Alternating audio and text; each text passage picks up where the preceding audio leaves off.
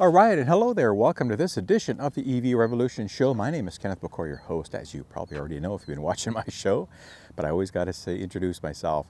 Thanks very much for taking the time to tune into this very special episode where I'm doing yet another all-electric vehicle review. This time I'm extremely stoked to have one of the brand new in Canada 2024 ACURA ZDX. This is the Type S model, or ZDX if you're south of the border or other countries. I'll be pronouncing it Z for the most of my broadcast here, my video, so please don't get upset if I do that. That's just the way we roll here in Canada. First, I want to thank Honda Canada for allowing me the use of this press vehicle. They've been very accommodating in asking me to drive this one, and then I'll be looking actually at the sibling of this, the Honda Prologue, later on in September as well, in the early fall. But I was able to get my hands on the ZDX, and I'm extremely excited about that. It's a fantastic vehicle. So sit back, relax, and let me tell you all about it. Now, the ZDX does use the same nameplate as its earlier sibling back from, I guess, a couple of decades ago when it first came out as an ICE vehicle, an ICE variant, a little bit more future thinking in design. And I think ACURA has captured a lot of that design language here in the newer ZDX, because you see some of those raked angles and some of those sharp points here, and that's to me reminiscent of the kickback to the older ZDX product that they had. But this is futuristic and it's an EV, and it does stand out a bit, especially in this beautiful color scheme that they have here. I've had a lot of heads that have turned in this, but the design is definitely a lovely design. It's got a very nice stance to it. It's got very nice flow to it. Everything just, it just seems to be put into the right place. A lot of function behind that design as well. And again, that's the beauty of what you can do with an all-electric platform. And the neat thing about these first Honda/Acura offerings is that they're based on GM's Ultium platform. So they're utilizing these platforms and building their own first all-electric here in North America based on that platform. And I can tell you folks, for the amount of Ultium vehicles that I've now reviewed, being in the Blazer EV, which is a cousin to this, we've got of course the Lyric as well, and we've got a couple others that'll be coming up. So far it has seemed to be a very solid and very capable electric platform that GM's been touting for 4 years now. I mean, forget when we saw the first pictures, but quite a long time. So it's actually really nice to start seeing that platform in deployment and in use. And I can tell you folks, it works extremely well. If you've had any reservations about GM's Ultium platform, I would tell you to take those reservations away. Like any negativity you have, it's a very solid, good platform. And I can tell you that ACURA has done that extremely well. So they've taken the base software that comes from GM. You'll see a lot of similar fonts and looks in the Blazer as an example, but then they've tweaked it for their own use, especially in the infotainment side of things. And they've blended it extremely well so that everything in this thing works extremely well. And I'm going to talk more about that. So from the design, it's polarizing, yet very sleek, very smooth, very capable, and it does, it does show luxury. And this, remember, ACURA is a luxury brand for Honda, so this is not a cheap vehicle, and I'll talk about pricing later on. Now, as far as specs goes, this does have a 102 kilowatt hour battery, which is bigger than Blazer's 85 or so-ish battery. So you do get more stable range out of this than you would a Blazer, and that would be what I would compare this vehicle to from a form and function perspective. This is backed up, all that weight, of course, because these things weigh about 6,000 pounds, backed up by, in this case, the Type S model that they've given me. The top spec does have an adaptive air suspension ride, and you actually have a button that you can lower it and make it a little lower, make it a little higher. So that's a nice touch. It has adaptive regular suspension in the A-spec model, so not air, but your adaptive springs and coils and all that kind of stuff. Now, when we look at how that's related to power, and this is the Type S, so as I mentioned, this is the top spec. It pumps out 500 horsepower and 544 pound-feet of torque. That's quite a lot for a vehicle that, even though it weighs just over 6,000 pounds. If you go down to the A-Spec trim, both of these are all-wheel drive. It only comes in Canada in all-wheel drive variant. In the States, it does come in a single motor variant, so you would have to check the website to get more details on specs there. But here in Canada, it's only all-wheel drive, and the A-Spec trim has 490 horse, so just slightly less horsepower, but about 100 or so less foot-pounds of torque, coming in at 437. It actually has the capability to tow 3,500 pounds as well. That's the rating, and that's pretty good. But without a trailer hookup, range would be about 489 kilometers on the A-Spec. On this one, the Type S, they rated at 447 kilometers. Hey, every kilometer helps.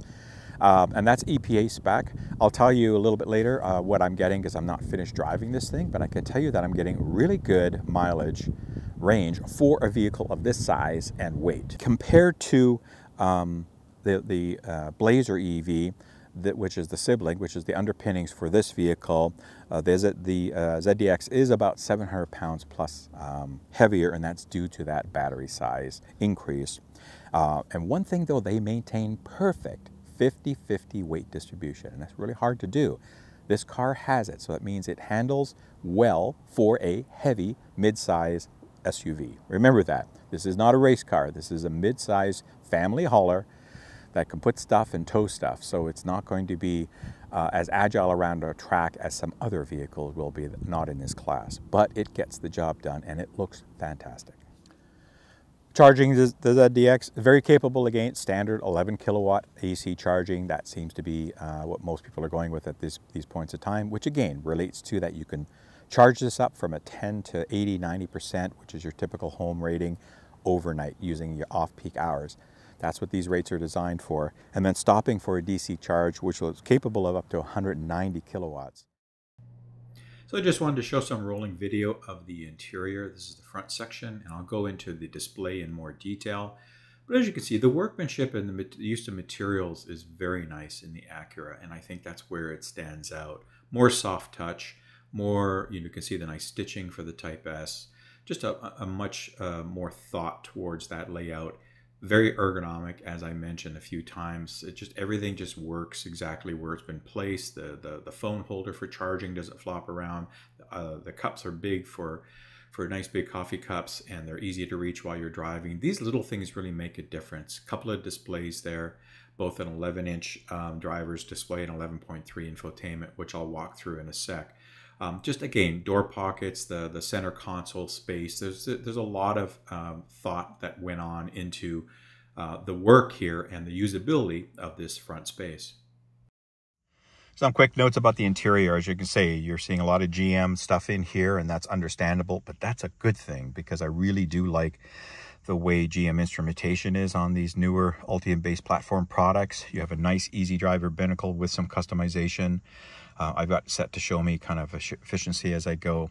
Sorry for the glare. You've got your nice stocks here, gear changer stocks, so similar to what you'll see in the Blazer and the other products as well, the Lyric. You've got your ADAS controls here, and you've got your music and some heated steering wheel and that kind of stuff here. Nice finish on the steering wheel. This does have the Super Cruise option as well from GM, which, as you've seen by other videos, works extremely well in areas that are mapped, only on roads that are mapped. So for long highway driving on major highways, sit back, relax, because Super Cruise does a really, really good job of hands-free driving, but you still need to be able to maintain control. One thing I love about this, and I'm a bit of a, as I mentioned in other videos, I've got a mixed bag because I own a Tesla Model 3 with has hardly any physical buttons at all. And I'm used to it, and I use all the HVAC and stuff, and I can tell you sometimes it is a pain in the butt to do that. So I do miss having some dedicated functional controls for things like HVAC, which are very important in countries that have 4 seasons, like here in Canada, where we have a lot of different weather all throughout the year, and utilizing an efficient HVAC is extremely important in maintaining safety in a vehicle. And I really love the layout that ACURA has done, again, by just deploying the Ultium-based platform and a lot of those components from GM. This is very similar to what we see in the GM vehicles. Easy, one button to do different functions, easy to see, easy to tap, temperature controls, all that kind of stuff. So turn the fan off because it's going to start blowing. So really, really nice. You can do things on soft touch, but I just like the manual stuff. It's fast and easy, and it just, everything's really, really nice. Even things like, you know, mirror controls, door controls, settings, that kind of stuff. The main infotainment being an 11-inch screen is nice. You've got a couple of menus here. So it's underpinned by Google, of course, and that's what GM has moved to. This does support wireless Apple CarPlay. I've been using it all week, and it works extremely well. Once you set it up, it just goes. Supports Android Auto. So I get asked that a lot about wireless Apple CarPlay. People think that that's a huge thing. So there you go. I've told you that. It's got nice music for different settings. This one has XM activated, and you can probably download other apps. This does support over-the-air updates. Again, running Google Maps from that perspective works well. You've seen that implementation, and then you have controls. There is a HUD in this. Now I have it off. But there is, you can see the glass for the HUD. I just don't have it on because it has this beautiful driver binnacle here with a lot of nice clear information. And I just think having a HUD on top of this is just too much. And sometimes I feel, folks, there can be too much information coming at you. And that's why we see potentially more accidents, because people are not focused enough as much as they should be. So just some settings here. And it's got nice ambient light. Again, this is a luxury vehicle, and I can tell you the fit and finish in this is fantastic. It's just extremely nice, and that's where ACURA takes that vehicle and amps it up to their spec. You know, this one being the Type S, the top spec, but it's just a gorgeous interior. The seats are extremely comfortable, heated and cooled, and the cooling has been really nice in this hot summer that we're having right now. It's got a beautiful panoramic sunroof, which opens up 3/4 of the way down the vehicle as well if you want open air. Works really, really well. Also has a shade that comes across. You know, ACURA's thought of everything in this vehicle. Every convenience that basically they think you can need, you know, memory seating, all that stuff is in this vehicle, and everything works extremely well.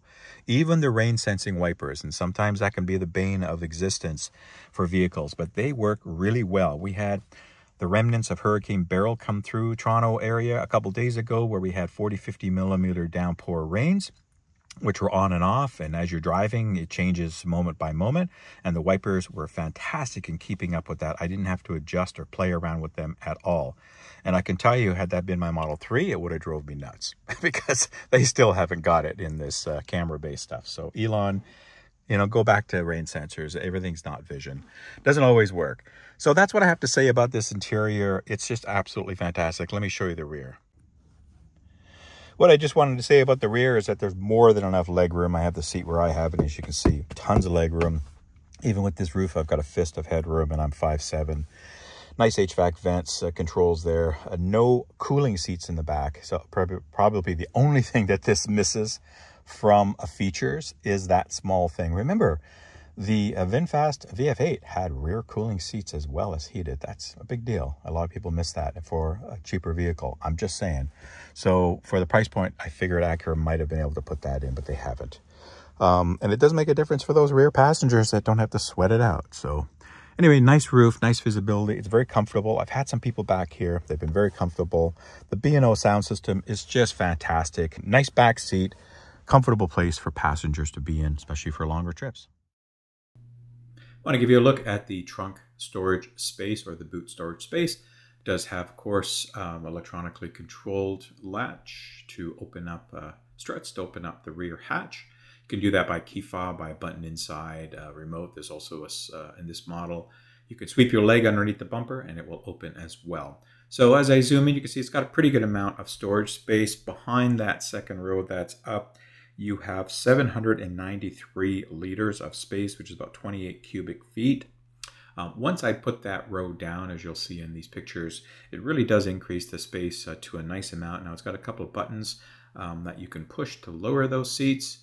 They just kind of flop down, but you have to manually raise them. But that increases the space to 1,722 liters, or just almost 61 cubic feet. So that's a good amount of storage space with a nice flat floor as well. Now this one came equipped with some updated matting, mat covers, floor mats. So as you can see, it kind of covers up that cargo space that's underneath there. It's not deep because of the big battery, but there is enough room to store some small things. You could flatten down your charging cable and that kind of stuff. So definitely there's room to put stuff. All right, just some of my thoughts about driving this ACURA ZDX for the week. I tell you folks, I've been saying throughout this video what a very nice vehicle this is, and it just goes. It's just such a nice, smooth. I'm going to have the sunroof open a little bit here, pop that down. Very quiet. We were driving yesterday. You could barely hear the motor whine. You have to really listen to hear a motor humming away here on the electric motor side. It is such a quiet, comfortable car. They've done great soundproofing. The air suspension is really nice. I think with these 22-inch tires, it's a little bit of a rougher ride than I would have thought.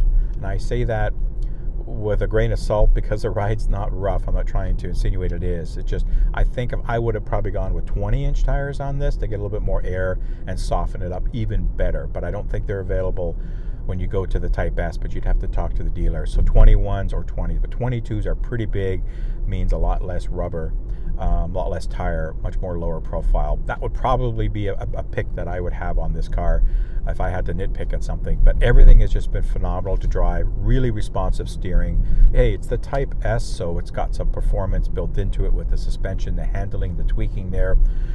You know, I haven't had the need to unload the power on this at all week. I've been driving very normally in normal states and just, you know, going where I need to go effortlessly. This car has just been such a pleasure to drive. I did a couple across Toronto highway runs on it, mainly a lot of city back and forth to work. You know, I'll put up a chart here after this segment about my driving range and the efficiencies that I've seen within that. But I'm hitting almost 300 kilometers. I'm about 48% or 47% at 300 kilometers already. It's just been effortless. I just haven't had to think. I charged it on Monday, and here I am Saturday, and I haven't had to think about charging, and I'm still below just below 50%, folks. So, and this is normal kind of driving, and that's what people tend to forget when they're looking at an EV. Oh, I have range anxiety, but what do you do in your normal day-to-day stuff? My normal day-to-day week, if I don't go on any long trips anywhere, even if I go to downtown Toronto or something, it's still only 400 or 500 kilometers a week. That's it. And these cars nowadays, these vehicles are capable of 400 to 500 kilometers and very capable of doing that. Obviously in the winter you do take a bit of a hit, but I just haven't thought about it. I charged it up the first night and that's it. I haven't had to think about it. So this thing has been efficient for the size and weight that it is. Again, I'll clarify that. It's not the most efficient, but it's been doing really well. And I have run the AC on a couple of days full time because we've had some really hot, sticky, humid weather here, and I've needed to cool off. So even with the air conditioning running, you see this thing drop down to 3.5, 3.4 kilometers per kilowatt hour, but I've had it as high as 5.4. In the early morning when I'm not really running anything. So it's got a pretty good range of efficiencies of that. You can change that into the metrics you need. What else can I say? I mean, ergonomics, the drive, the seating, the conveniences around that, the cooled, heated seats, all that kind of stuff, the windows, everything just is really nice. It's a very comfortable car to drive for long periods of time and short periods of time. There's lots of room here in the back seat as well for up to 5 people, no problem, and some stuff.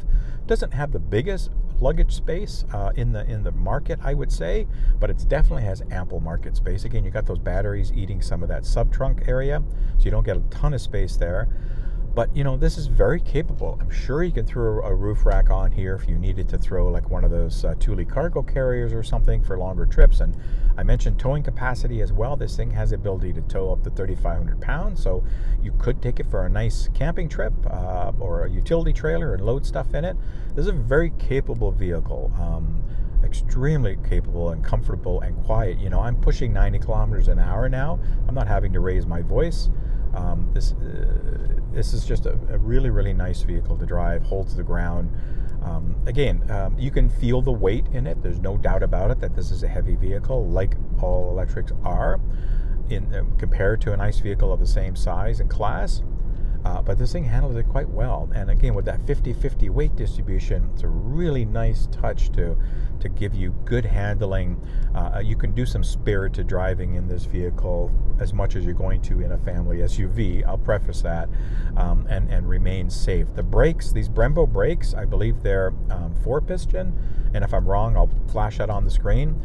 brakes, they stop phenomenally. Now they're available only on the Type on this Type S upgrade, but I would suspect even the base brakes are really good that are on the other model. But they stop extremely well. I've had to do a couple of panic stops in situations, and they hammer on. So even with regen going as well. And as I mentioned, you know, if I haven't mentioned it already, the deployment of the regeneration is extremely well. And if you don't drive EVs, you don't understand how hard that is to get it really nice and smooth when you're looking at utilizing the regenerative capabilities in electric motors and the functional of physical brakes as well, and trying to marry those two in a seamless, very nice and smooth fashion. That's a hard thing to do. Tesla does it very well. The Nissan Leaf has done it very well, and some others. But there are some others that don't do it that don't do it as well. That you can feel some of the jerkiness. You can hear when the brakes clamp when you're stopped at a light, let's say. But this thing, you know, is just like, you know, that's it. And I press the accelerator, and I can go as slow as I want. If I want to creep at 1 centimeter an hour, I can creep at 1 centimeter an hour in this mode.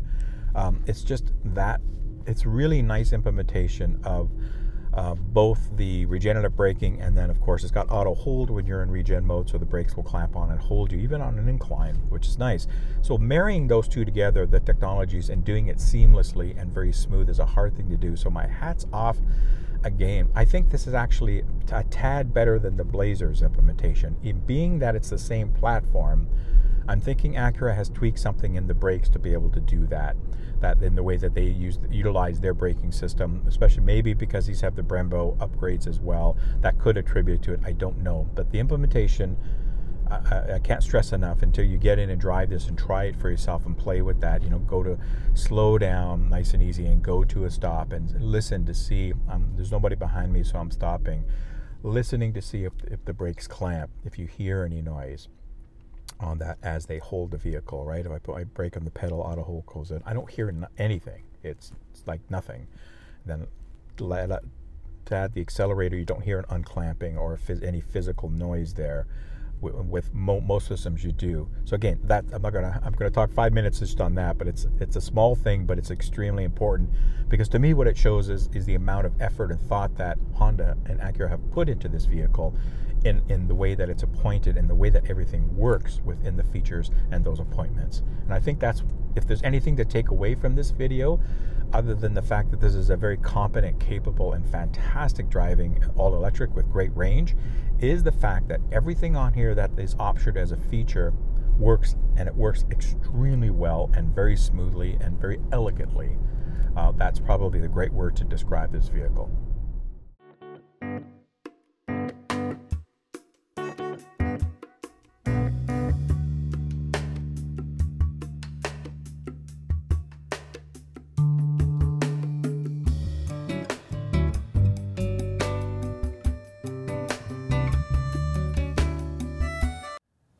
I hope you enjoyed all that information about this ACURA ZDX all-electric. Price point is probably one of just the small negatives I would have to say about this. Not to say it's not worth the value, but when you look at where it fits into the pricing market, at least in Canada and most likely in the US, there's a lot of competition in that space. So you've got to really look at if this is enough of a differentiator for you to make that decision. The A-Spec dual motor all-wheel drive variant here in Canada, MSRP is at $84,990. This version at $91,490. It's got a bunch of options, so it puts it up into almost the $95,000, $96,000 range with just a couple of options, because it comes pretty well fully loaded. I think the mats and something else is optional here, as you've seen. So it's a really nicely loaded. It's got everything, and everything. As I can't emphasize the fact enough of how easy it was for me to get into this vehicle, set my profile up, set my settings, and then get in and drive it all week. And everything worked extremely well.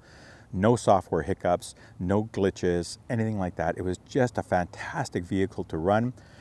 The way that they've deployed the one-pedal driving on this is fantastic. It's one of the best I've seen out there. And that's a hard thing to do if you don't drive a lot of all-electrics and try out the one pedal in each of them. you won't really understand maybe what I'm saying, because every time I test a car, if it has the ability to one pedal drive or use multiple regen modes, I do test them at least so I can get an opinion on that. And Tesla has it extremely refined. They're probably one of the gold standards on there. Even the Leaf has great one pedal driving. They kind of started that more emphasis on it. And whereas you don't even really feel it, you can get this down. It's got a couple of settings. I'm leaving it in medium mode. There's a high or a strong and a medium mode and then off. And I'm leaving it kind of in medium regen all week. That seems to be a good setting. It's not as aggressive, but it can be aggressive if you fully let off the accelerator. And what that means is that with a couple of practices, you can get to really nice, clean, quiet, calm stops, and then you can accelerate nice and smoothly as well. I've left this in normal driving mode. There isn't an eco, it's either normal or sport, or you can individualize some of it. So I've kind of left it in normal all week, and it's just been fantastic. It's been really effortless to using the one pedal driving, especially when it stops and the brakes clamp on to hold it. Some systems you feel that, there's a bit of a lurch, and then when they let go you hear it and there's a bit of a jolt.